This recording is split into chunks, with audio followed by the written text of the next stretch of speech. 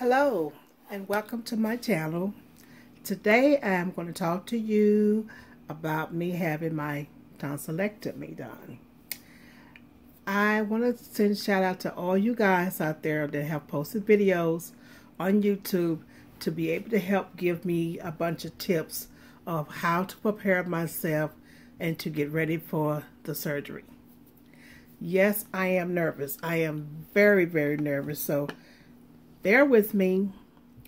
I want to share some tips with you that I've learned from you guys from posting on YouTube of what to have and what to be ready for. So I took the time out, went to Amazon, got a lot of things, get myself ready for the procedures, because I've heard that so many people say that the tonsillectomy was no joke, okay? They said it was so painful. And by me listening to your videos, it really frightened me. I got really terrified. So I listened to each and every one video. And I really pay attention to what to do and what not to do. So I decided, well, I better go out and start preparing for this. And that's what I did. So the first thing that I did was thought about the hydrations. So what I got for that, for the hydration, I went out and got this. This here is electrolyte solution. It's kind of like a Pedialyte, but this is more for an adult, for men or women.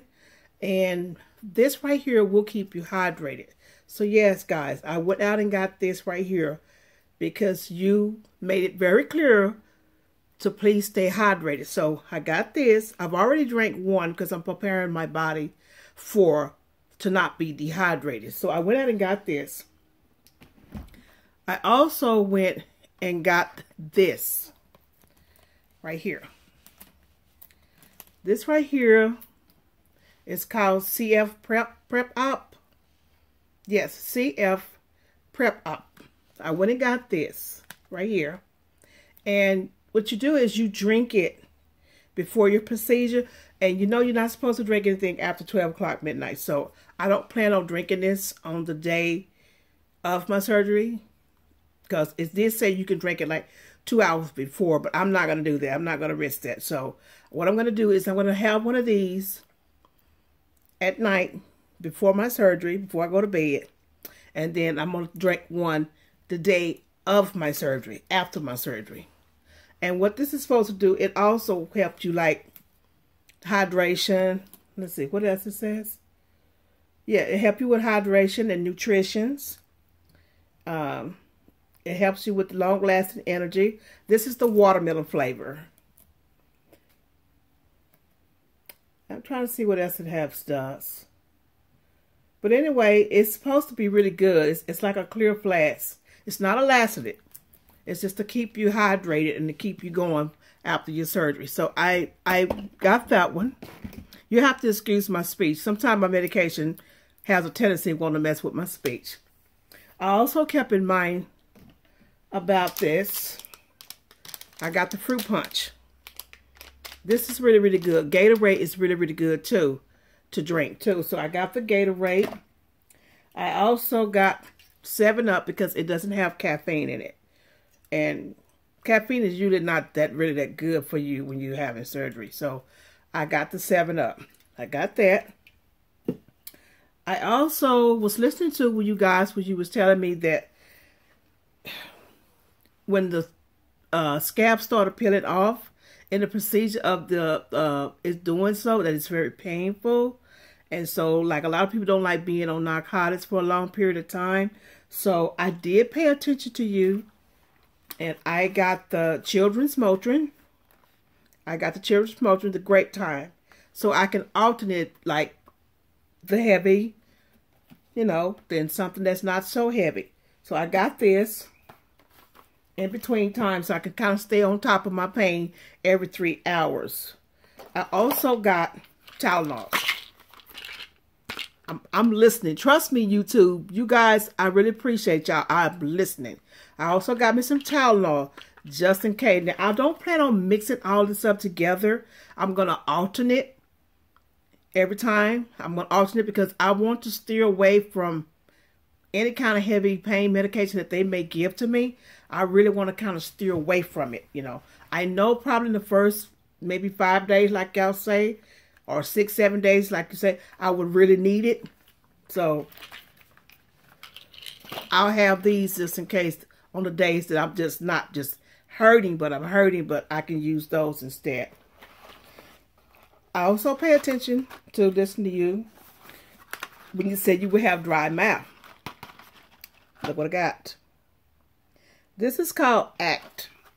This is ACT, and it's a throat lozenge. It's a sugar-free honey lemon, and it's also good for dry mouth. I've used these before. It got acinol in it, and it is really, really good. So I got this right here to help me out with the dry mouth. Also, because I always have strep throat, I kept getting sore throat. That's the reason why I decided to go ahead and have the tonsillectomy. That's why I decided. And I'm also doing the adenoid too. They're going to get that too. So my doctor had prescribed me this. I won't turn it around because it has my information on it. But anyway, this is a magic mouthwash. And what it is that you just take it and you switch and swallow in your mouth. Switch and swallow, switch and swallow. And I know some of you guys say, honey, you're going to be so sore. You ain't going to want to put nothing in your mouth to switch and swallow. But trust me, I'm putting this in my mouth because if you put this in your mouth, it's going to numb all of that up back there. It's going to numb it up where you'll be able to swallow more easily. So yes, I got another couple of refills on this. So I'm glad my doctor prescribed this to me. So I want to send a shout out to my doctor. He's wonderful. And what else did I get? Okay, you guys. You told me about the earaches. Oh, yes. I've heard so many of you tell me that your ear will hurt, that it will just be unbearable, painful. So I listened and I paid attention. Picked this up from the Amazon because I've been trying to not go around public places and stuff. So I've just been basically just doing my stuff online and having it sent to a secure location. Someone pick it up, bring it to me, and drop it off outside. And they text me and let me, hey, your package outside. I've been keeping my 6 feet away from people because I don't want to take any chances because of, you know, I have COPD and I have to be very careful. So anyway, I picked this up, the ear drops, and it's supposed to calm and soothe earaches due to colds and flus, allergies, and minor fevers. But I got it because I heard so many of you on YouTube say when you had your tonsillectomy surgery, you had the most worstest ear pain. So I figure, like in between the time that I'm not taking the heavy medication, like the narcotics, I can take a cotton swab, just a little bit of cotton swab, or just take a little bit of drop, because it has a dropper, and put a little drop in my ear if my ear started hurt. And this is supposed to knock out that ear pain real quick. So I stayed on top of that. Okay. I also got alcohol. The reason being that I got the alcohol is because when you have surgery, anytime you have surgery, you know, you don't put that directly on any wound or anything. But I got the alcohol because what I want to do is, after I take my bath, I want to use this alcohol to put up under here. Because what it'll do, it'll take the soreness out. If you rub your face with this, you know, I don't know about you guys, but it's worked for me. If you take the alcohol and rub any area where you're sore, it takes out the soreness. So that's what I did.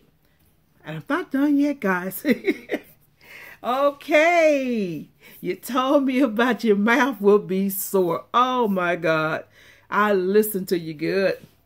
So, trusted Amazon site. I went and got some Oral-B mouth sore, and it's supposed to be for technically for people who get canker sores or cheek bites, braces, denture irritation, or oral and gum irritation. But I decided that after maybe some days, when the wound is kind of starting healing, when it's getting in that process where I can be able to stand it, I would rinse my mouth out with this. Because it has no alcohol in it whatsoever. There's no stinging, no burning, none of that. And By the way, guys, this is no way a promotion or advertisement for nothing that I'm showing you. All this is just some products that I picked up for myself because I listened to you. And I'm so glad that I was able to come to the YouTube channel and be able to find something about tonsillectomy, because I was just terrified. And y'all really kind of put me at ease, you know, now that I'm preparing myself for what's about to come. I also invested in getting, not through, they told me that, oh my God, they told me that your breath will be kicking. Okay. We're not having that. I'm not having that. So I did go out and bought me a new tongue scraper.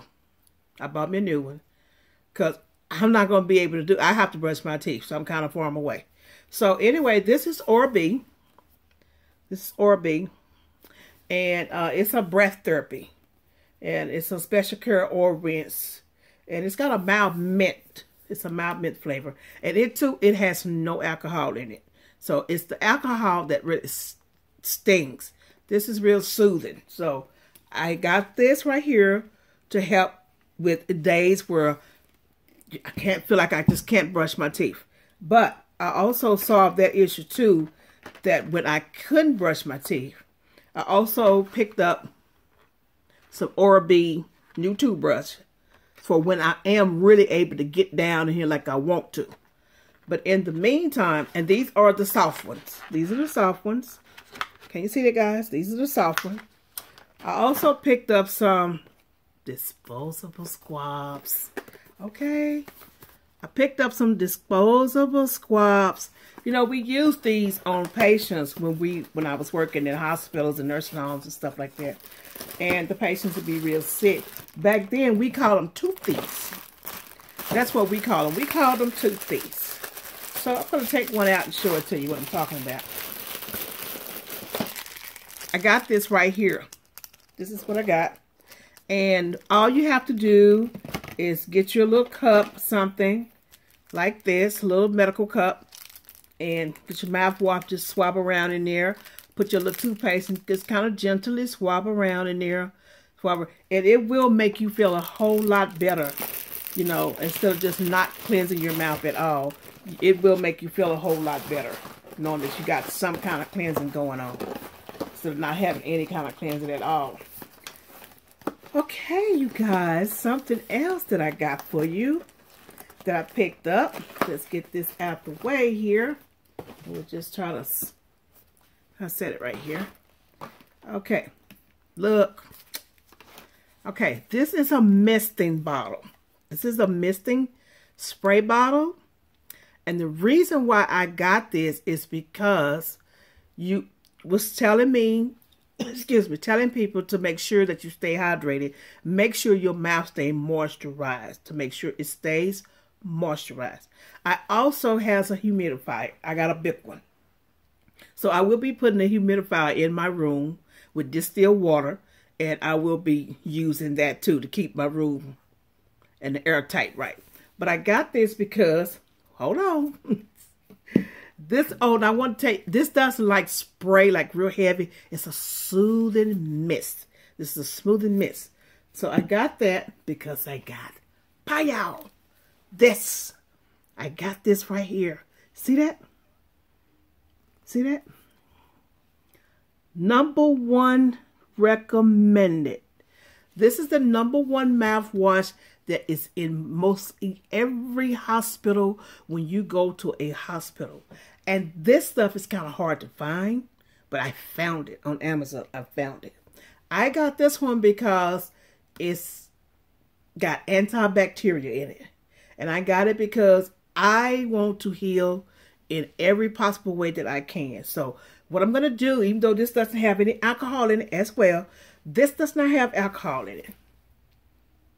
It doesn't. It does not have alcohol in it at all. It kills germs that causes bad breath. It reduces plaque, freshens the breath. It's a win-win. This is a win-win. So what I'm going to do is take this, mix it in this, for the days where I just can't swallow. If I can't swallow it, I mean, I'm just saying, if I can't open my mouth wide enough to do what I need to do to rinse. I'm going to take a little of this with a little bit of water, mix it up together, and mist my mouth. Mist all up in there, just mist it. And that's going to help keep it moist up in there. But I know that I don't want to keep it too moist where it won't get a scab on it. I just want to keep everything back there clean and free of bacteria and germs. That's my main goal, is keep my mouth free of bacteria and germ. And I also understood that everybody was talking about, you know, to make sure you don't eat any dairy product because the dairy will clog up back in your throat. Trust me, I've listened to so many doctors talked about it on YouTube. I will not be eating dairy products. So another thing that I got, oh y'all, ta-da! Found these on Facebook. Facebook, guys, Facebook. Okay, this is called Scrubsy. Scrubsies. And I'm going to tell you, I tested it out just to see if it does what it says it's really going to do. And it does. It really do. You just get you one little sheet, damp it a little bit, and start wiping, and you be lathered up like you in the shower. I'm serious. You be lathered up like you in the shower. And when you get through, you feel clean. You really feel clean. So I got this because a lot of people say, oh, I didn't feel like showering. I didn't feel like bathing. I was in so much pain that I just didn't feel like doing it. Okay, well, me, I'm the girl that, look, I can't do it. I have to have a bath. You know, if I don't get a shower, we got to wash it up. We got to do something. We got to do something. So if it got to the point where I was so sick and I didn't feel good, I didn't feel like getting in the bed. Okay, here I go. Here I go. Get honey to bring me a little bit of bucket of water. Okay. And if I don't want to be bothered with nobody, don't want to ask you to bring me no water, got my trusty bottle of water back there. Okay. Give me a bottle of water. I'll pour a little bit on that and get the washing and go right back to sleep. Okay, we got that. Now, you guys, let's talk about the food. Let's talk about the food. I think I pretty much covered everything about for us, the medical part. So let's talk about the food. Most of you, I was seeing most of people eating mashed potatoes, macaroni and cheese. Well, with me, I'm going to follow what my doctor tell me to do. He say 7 days, nothing but liquids, Jell-O. That's exactly what I'm going to do. So, I did get my Jell-O. Got my Jell-O, you folks. Gotta have that. Got me some Jell-O. And it's the Kool-Aid gel. So I got that. This is not the only one that I got. It's just to show you what I got. I also got some good old Mott's. Got my applesauce. So yes, I paid attention to you guys. I really appreciate y'all helping me so much. I also got the Swanson chicken broth. I got that, and I try to get the ones that has less sodium in it. But, you know, I guess must be a lot of people getting sick because I barely could find any. But I did get some. I also got some cream of chicken. I got that. So that's what I'm going to be eating on my first week is broth, cream of chicken soup, drinking my juices and my water. I did hear that, water. I also got beef broth. Got the beef broth. I could not find the one with the less sodium in it. But if I feel like it's too salty, a little water, dilute it, you're okay. Y'all good. You know, for those who have that high blood pressure and have to watch their salt intake, that's what I would do. I would just do half and half, do a little water with it, you know, kind of drink it like that. Oh, and let's see here. And I did get this. Now, who can go without this? I got to have my cranberry juice. It's like a healing.